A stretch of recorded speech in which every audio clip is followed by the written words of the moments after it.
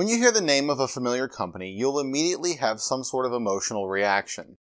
Now, that reaction is either positive or negative based on your past experiences with the company, recent headlines about them, or opinions you've heard from other people within your social circles.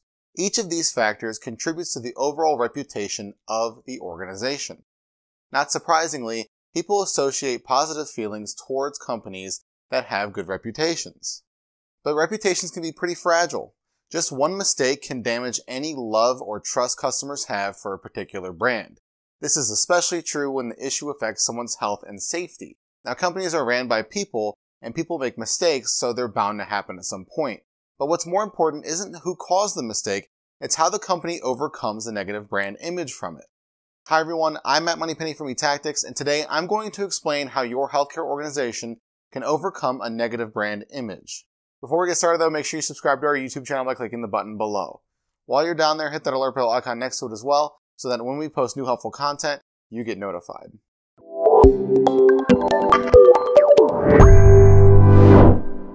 The first step to overcoming a negative brand reputation starts by taking the blame. Pointing fingers at someone else for the issue makes it look like you can't handle your organization and make it accountable.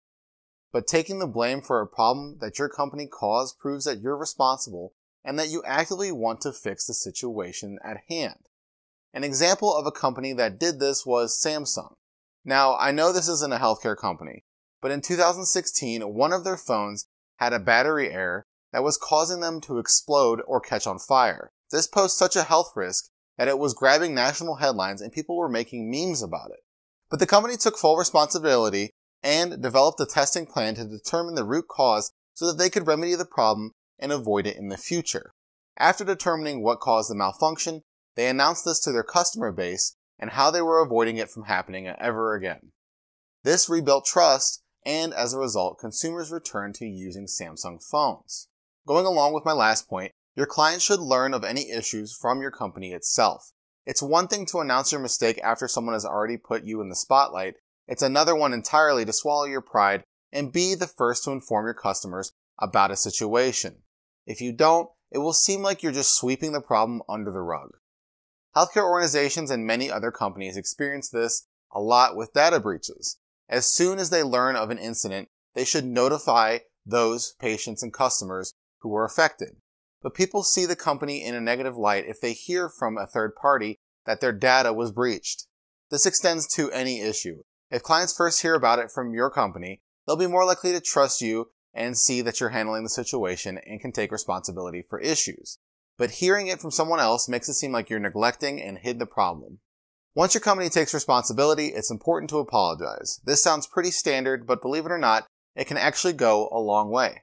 You want your clients to know that this isn't a recurring problem, that you sympathize with how they've been effective, and that you're going to do what you can to make sure that it doesn't ever happen again. If they feel reassured that you genuinely care about their experience, they'll feel more confident in choosing you again because they will know that you'll work to prevent the same mistake from ever happening. No matter how much responsibility you take and how much you apologize, there will still be people who still need a little bit more time before they can trust your organization again.